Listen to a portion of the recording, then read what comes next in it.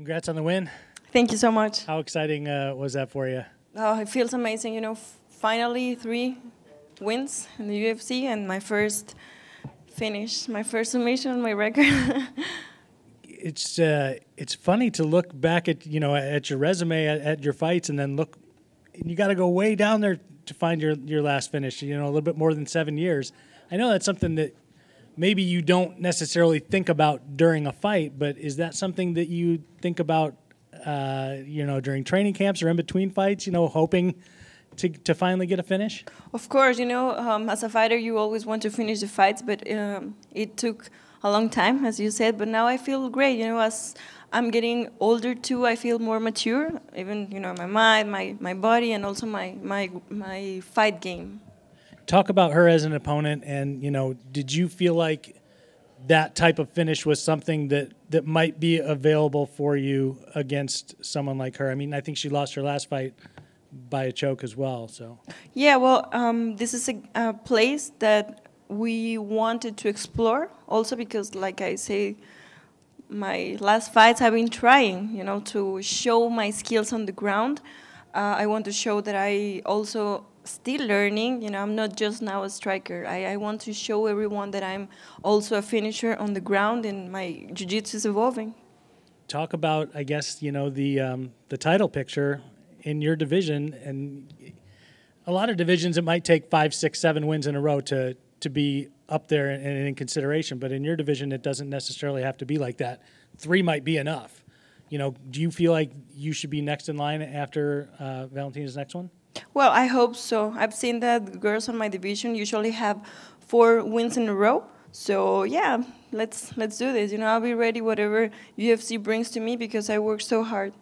So if they come to you and say, we want you to fight one more time, you're ready to do it. But what if they said, hey, maybe sit back and wait? And would you be okay if you had to wait until much later in the end of the toward the end of the year if it meant getting a title shot?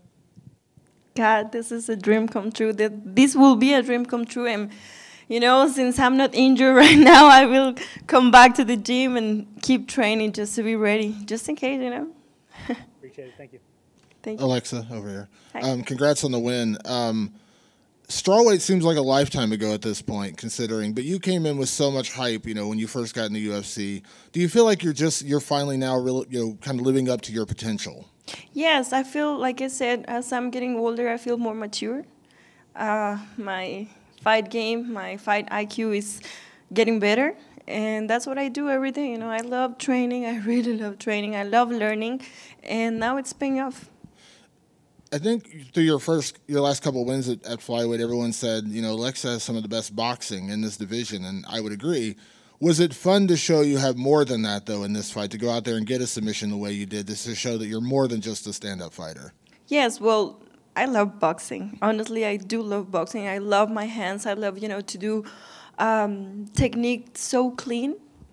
That's my favorite thing. But yes, now I don't just trust in my hands. Now I trust in my ground game, and I'm a complete athlete now. What do you think about the lay of the land of flyweight? Because we know that it's going to be Valentina and Tyler Santos coming up in June.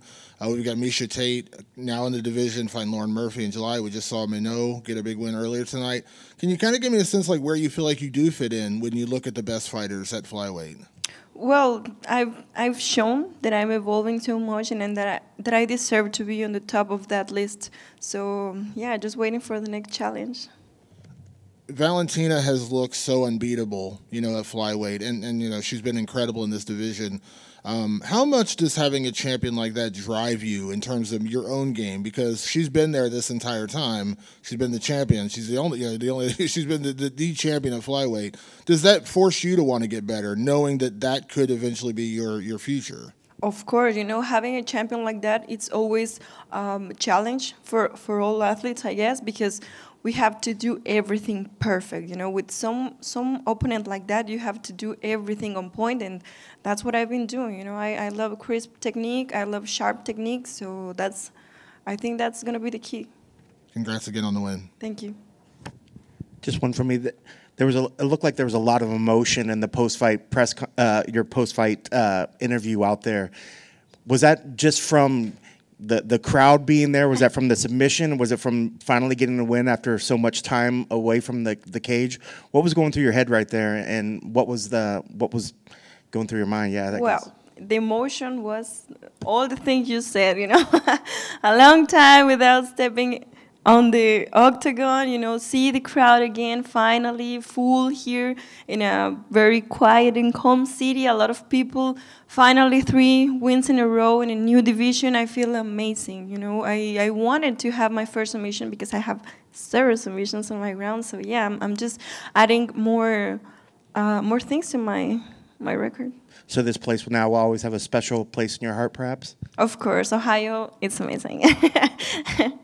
Thank you very much. Congrats. Thank you.